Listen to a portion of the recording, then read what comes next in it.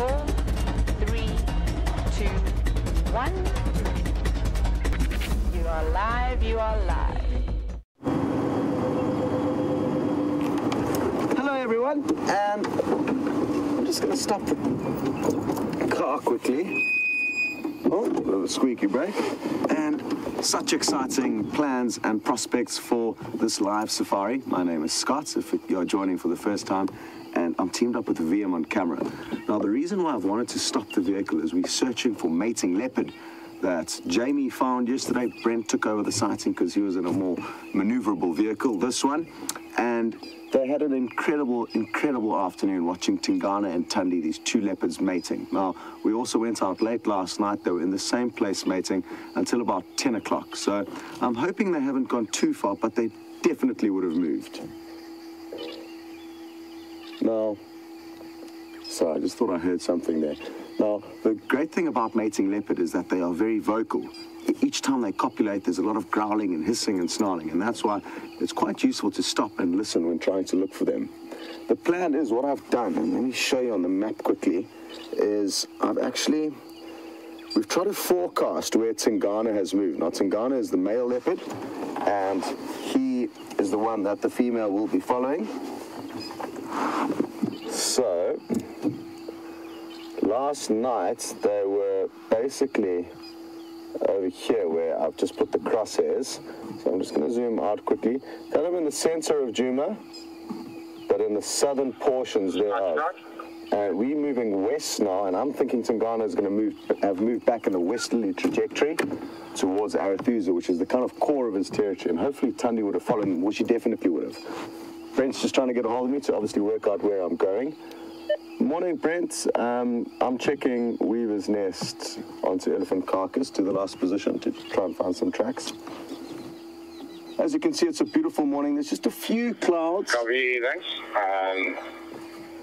And it's about 22 degrees Celsius, 71. Oh, listen. Listen now.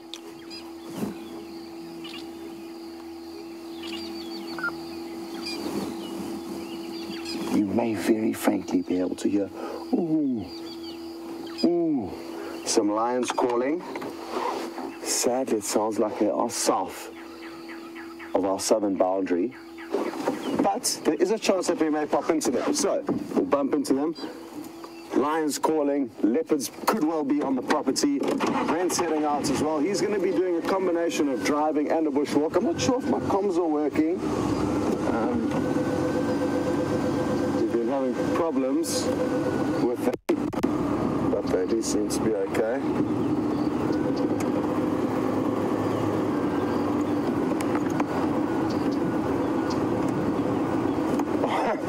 Well, Diane, you've made a little play on words, and you've said it may be Catterday, not Saturday.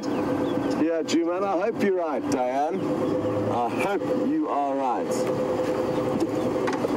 And for those of you who are wondering how Diane's communicating with us, well, it's very, very simple. All you do is hashtag Safari Live on Twitter, or send an email through to questions@wildearth.tv, and that way you stand a chance of your question being answered. Apologies in advance if I don't get to the question, but there's lots of people sending through questions, and not only questions, how are you doing? And the cicadas calling that you would have heard. They literally switched, were activated as we drove past that knobthorn tree. And I wonder what it was that got them in the mood to start singing for us.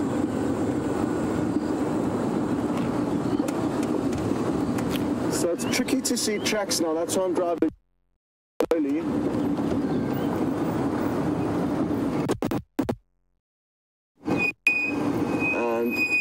The signal, I'm told, is a little at the moment, so apologies for that. Just making sure I can't see any sign of these leopards moving. Down there, nothing clear.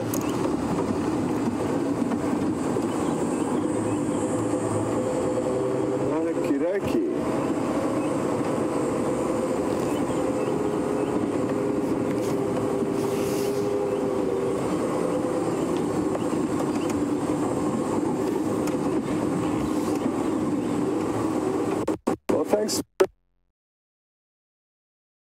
given us some updates on probably those same line that we now. And I heard from around 4:30 off the Juma camera. So that's really useful. So thank you very much, and hopefully we're going to be able to track where they are and where.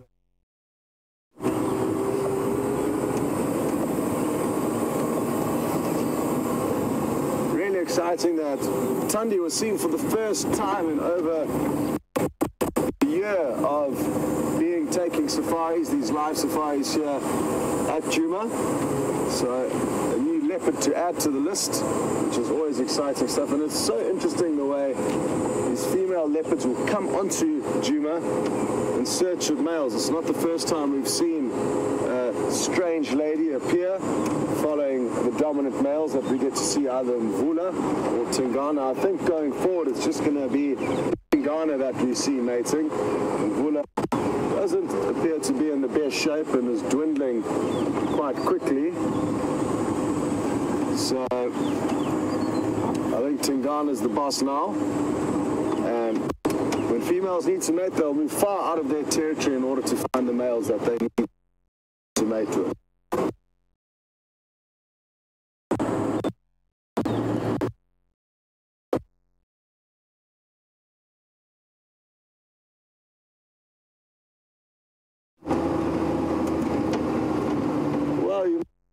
Me and not see me, I'm not too sure. Again, apologies for the shaky signal. But that is what happens on a live safari. There's a few glitches along the way, and it'll all be worthwhile once we hopefully find these leopards. What I'm probably going to do is think about stopping at some point and doing another link. Tingana appeared quite full-bellied last night, so because he did appear quite full-bellied, I'm hoping that he's going to be quite content not to move huge distances. I guess that also leads to an important thing to discuss, is that mating leopards will not have hunting as a high priority. They will spend 3 to 5 days with mating as their main priority. And even though I have seen mating leopards with a kill on one occasion, it's not common to doing that or getting lucky. I mean, obviously if something runs into them, which is I guess what happened on the one time I did see them with a kill whilst mating, unless that happens, they're happy to just focus on the task at hand, which is usually the male doing whatever he wants to do and the female following suit. Scary business as females. I guess maybe their hormones that are higher than normal due to the fact that they are in season maybe give them the confidence to come into another female's territory, because females will compete quite aggressively with one another. But what's interesting is that I've noticed that females might be more tolerant of other females if they are in their territory for mating purposes. Whereas if they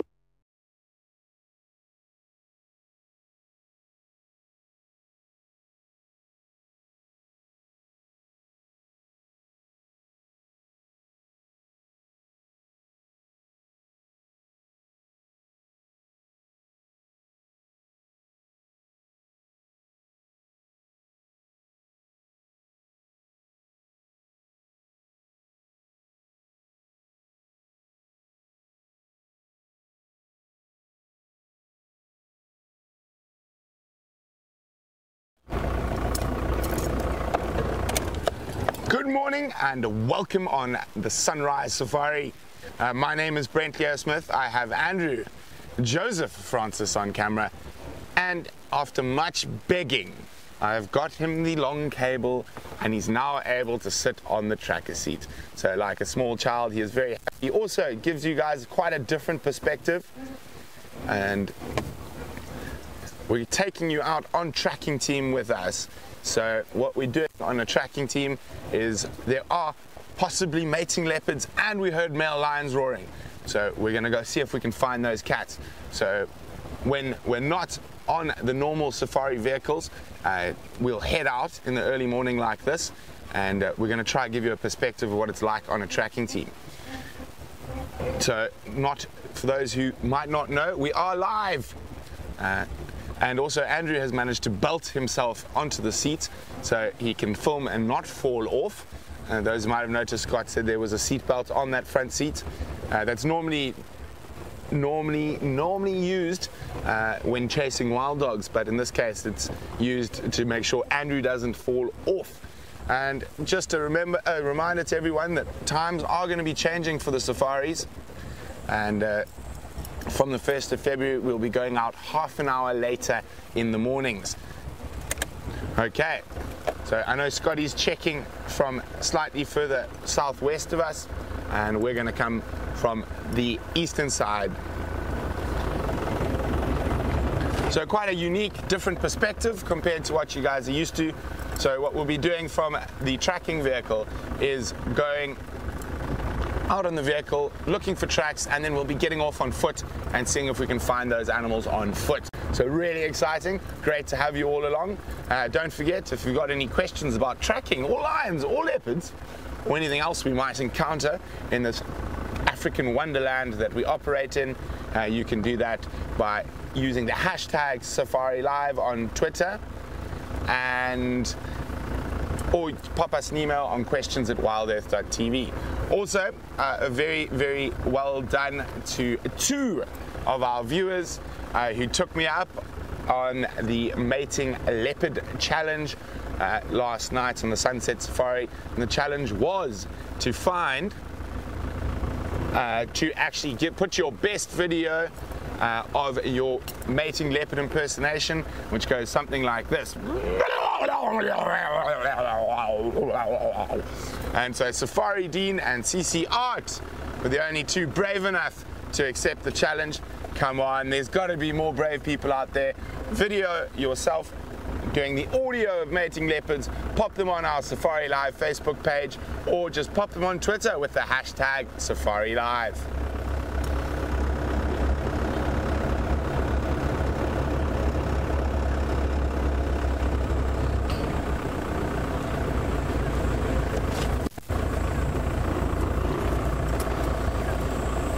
So Michael Fleetwood, morning Mike, is wondering what's my favorite thing about sunrise safaris.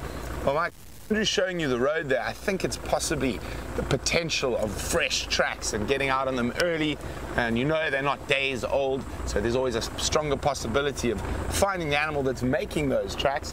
And also it's just quite nice and cool, and the birds are quite stunning in the early morning, that dawn chorus. Pretty much everything about being out in the early morning appeals to me. Not to say that the Sunset Safari isn't fantastic as well, but they both have different sort of attributes. One of the most important things about a sunrise safari or the morning safari, when you are, say, working, it sets up your afternoon or your sunset safari. So quite often you've got the tracks, the lions have moved overnight, you track them, you find where they're resting up for the day, and that gives you an awesome place to start on the sunset safari. That's in theory, of course. It doesn't always work like that, but in a perfect world, that's how it would work. Hold on, Andrew, we've got a puddle coming up.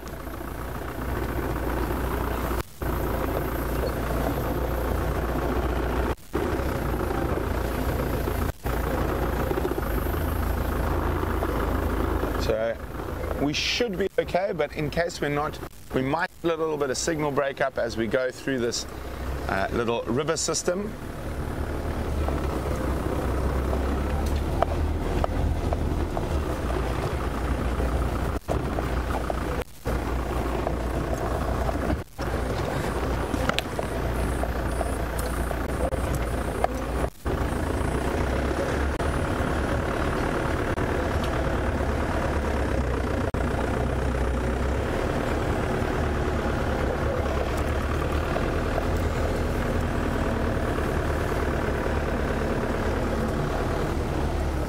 A very warm Safari Live welcome to Heidi in North Carolina.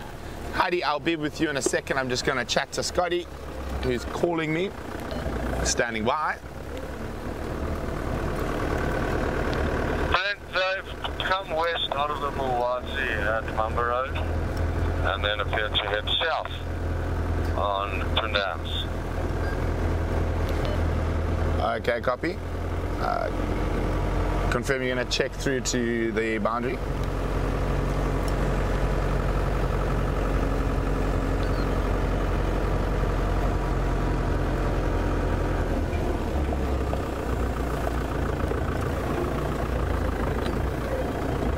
Okay, so Scotty's got those tracks. It seems like, unfortunately, they might be heading towards our southern boundary, but he'll keep me updated.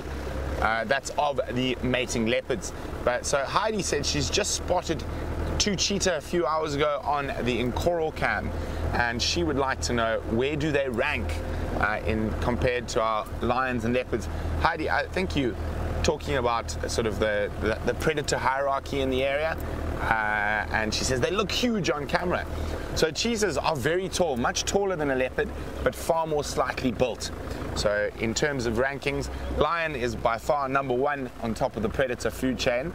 Now, if we had to take it on a one-on-one basis, so 1 lion versus 1 leopard, or 1 leopard versus a hyena, and obviously it depends on male and female, certain big male leopards against 1 hyena will dominate them, but as soon as there's a second hyena, they move. So if you're actually honest, the predator hierarchy goes lion, hyena, leopard, and then cheetah at the bottom. Even though they look big, they're very tall, but they're very slightly built.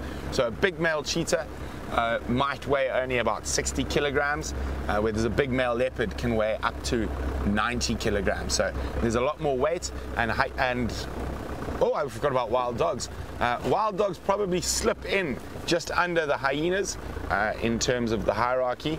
They will often chase leopard, definitely chase cheetah, and those animals will try to avoid them at all costs. But while Scotty's on those tracks, I think maybe let's have a gander at heading north to see if the Queen is still out and about near our northern boundary. So Scotty's covering the south, that's where the lions are calling, and that's where the tracks of the mating pair were heading. So as a tracking team, now that we know we've got a vehicle in that area, we would move to another area to increase our chances of possibly finding something.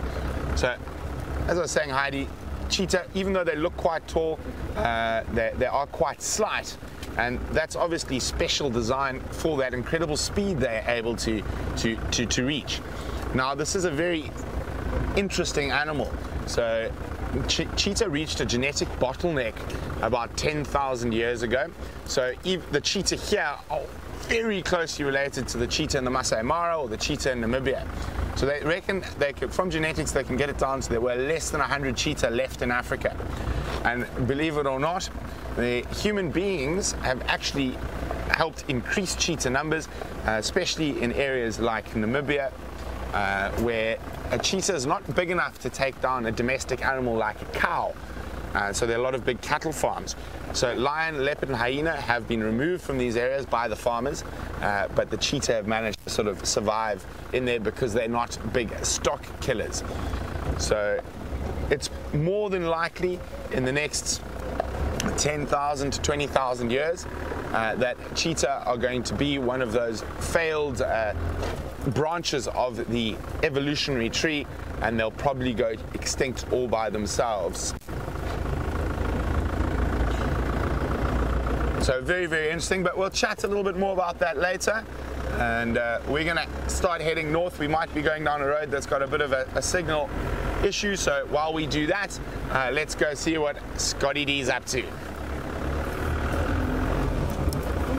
Oh, sorry about that, he seems to have gremlins, so you're stuck with us for a little bit longer.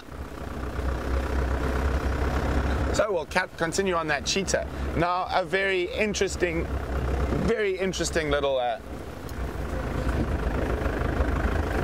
anecdote. So you often see incredible pictures of cheetah in the Masai Mara, in the Serengeti, in the Mkhari Pans or Kalahari Desert. Now, for those of you who don't know what a metapopulation is a large breeding population. And who can tell me where the largest metapopulation of cheetah in the whole of Africa is? And if you know that answer, or you'd like to take a gander, send through your answers on email to questions@wildearth.tv or use the hashtag SafariLive on Twitter.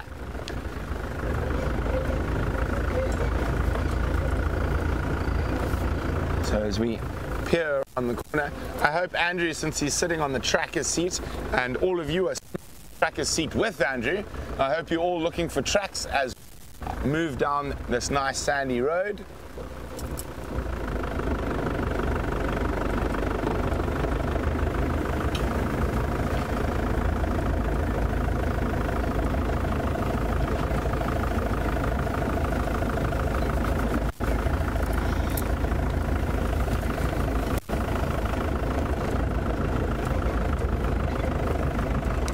So it seems like we actually have a gremlin in the satellite and tech machine. So unfortunately, we're going to have to disappear for a minute or two while we try to sort that out. We do apologize profusely, but don't go anywhere.